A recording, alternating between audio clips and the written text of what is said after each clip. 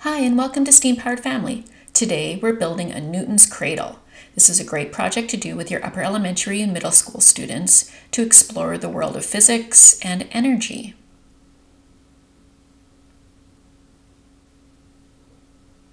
So we're going to gather up our supplies here. And the first thing we're going to do is start building our frame, and we're going to do that first by measuring and trimming some wood skewers. We did 17 centimeters and 10 centimeters, and we need 4 of each. Now we need to measure the skewers and mark 1 centimeter in from the ends of each piece, both the long ones and the shorter ones. Keeping the symmetry on the frame of this project is so important to make sure you've got really clean energy transfer. Now we're just using some paper towel tubes, and we're going to measure the top circle actually of those tubes, and we want to make circles on a piece of cardboard that are about 1/2 centimeter larger in diameter, and we're going to need 4 of these circles. So we're just going to trace out the circles using our compass and then trim them out of the cardboard. So again, just measure the top of your paper towel rolls and then make them about 1 centimeter wider in diameter. And then just cut them out like that. And we're going to do that for all 8. So we need 4 for the top, 4 for the bottom. Now we're measuring and cutting our fishing line. We're doing 30 centimeters of fishing line. And we're going to need 6 pieces, because we're going to be hanging 6 marbles on our Newton's Cradle. Now we're just using a little bit of blue tack. You could use clay. This is just to help hold the marbles still.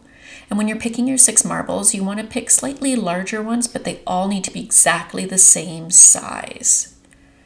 So now we've got some wood beads, and what we want to do is take the wood beads and just sand down one side so it's nice and smooth and flat.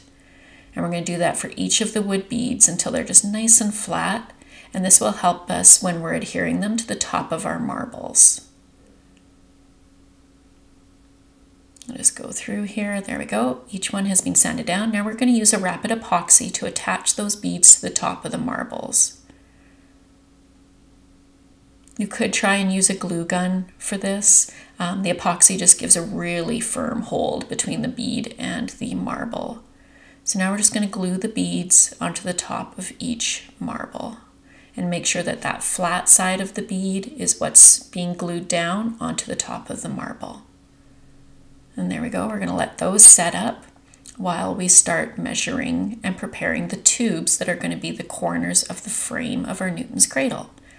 So start by making sure that that ruler is nice and flat on the table surface, and then put a straight line up the whole side of the tube. And now once again, we're measuring in 1 centimeter from the end of each end of the tubes. And we're going to repeat that for each of the paper towel tubes here.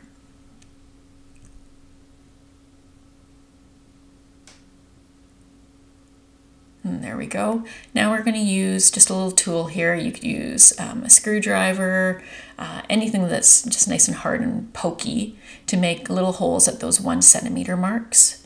And then just gently start to enlarge that hole. We used a pencil and then our skewer until the skewer just fits through the hole. You want it to fit nice and snug. And we're going to repeat that for each of the toilet paper or paper towel rolls. You just want to be really careful doing it because you can tear the paper towel rolls. So it helps if you've got a few extra ones on, sitting around just in case there's a bit of an accident.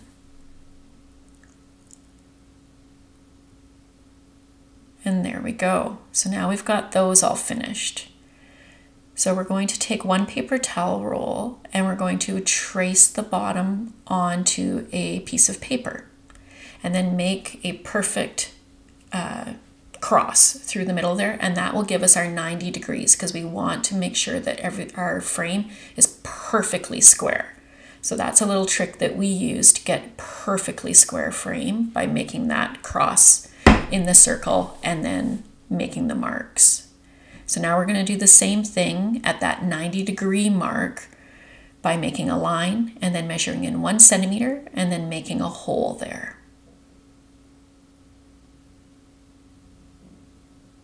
And we're going to repeat this on all 4 of the paper towel rolls.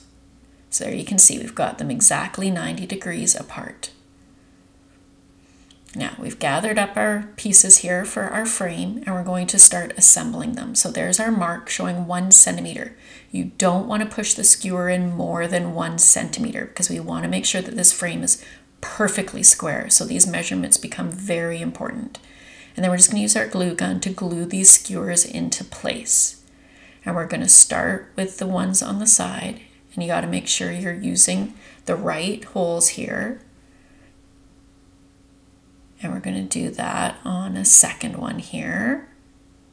Make sure those are glued in. Perfect. Now lay those so they're facing out from each other. And now you want those holes, the second holes, to be facing in, and we're going to attach another paper towel roll there. So see how we've got our holes facing up there? And now we can glue those 2 together. You want to make sure those second holes are facing the same way. And there you can see we're going to do the same thing on this one. Once again, the holes are facing up as we attach those 2 long sides of our frame together and glue.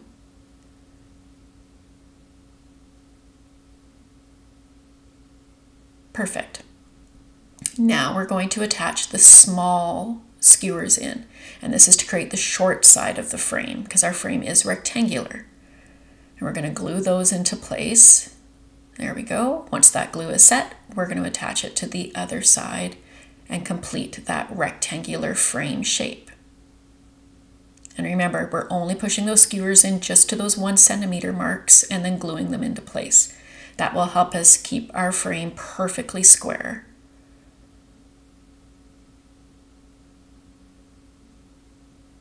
And everything's all glued together. Perfect. Now we're going to take those caps that we cut out and we're going to glue them onto the ends here. So we're going to start with the bottom, and we're going to put the bottoms on all of the paper towel rolls for our frame.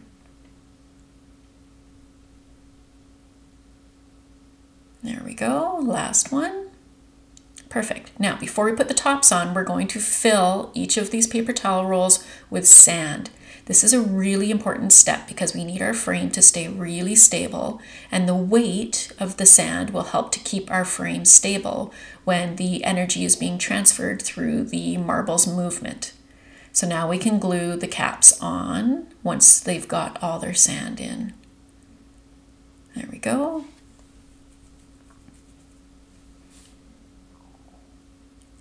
Perfect. Get that all nicely sealed up and that sand in there. There we go. Now, we need to measure out where we're going to hang the marbles. So the easiest way to do this is to take a paper strip, measure and find the middle mark, and then measure the width of your marbles, and then make your marks for the 6 different marbles. When they're hanging, when not moving, you want them to just be touching. So now we're going to take our fishing line that we cut earlier, and we're going to tie it on, and then we're going to glue onto each one. And you want to try and center that fishing line as much as you possibly can when you're attaching it to the marble. And we're going to do that for each one. Now it's time. So we've transferred our marks that we measured onto our frame, and we also decorated our frame, as you can see. And we're going to glue one side of the fishing line to our frame on those marks. So you can see our marbles are just touching. There will be extra fishing line, that is fine. You just want a little bit of extra hang over there so you've got lots of play, and you want your marbles to hang about 3/4 of the way down. But you want to make sure that they're all exactly the same. So whatever length you've chosen for the first one, make sure the rest of them are all exactly the same so they're all hanging at exactly the same height. Now grab the other side of that fishing line, and we're going to attach it on the other side on those marks again. So you can start to see why the symmetry is so important in this project. There we go. We're just going to keep going along the line here, gluing those into place.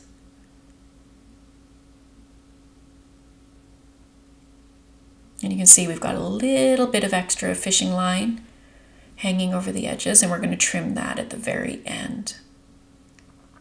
And you can see how as we're hanging these, our marbles are just touching. And this is really important so that they have that perfect energy transfer of the Newton's cradle when we're all finished.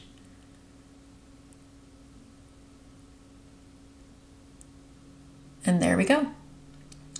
So now we can test out our Newton's cradle, see how it works, watch that awesome energy transfer as we do different things with the marbles. Kids love playing with these and learning all about the Newton's laws as they explore with their Newton's cradle. So you can see all of that fun energy transfer going on. So now you can just tidy up your Newton's cradle by trimming the loose ends of those fishing lines all the way around, and your Newton's cradle is finished and ready to go. For more on the science behind a Newton's cradle, visit steampoweredfamily.com. I'll have a link in the description so you can get more information. Plus, at Steam Powered Family, you can find even more STEM activities for you and your kids. Have a great day. Bye for now.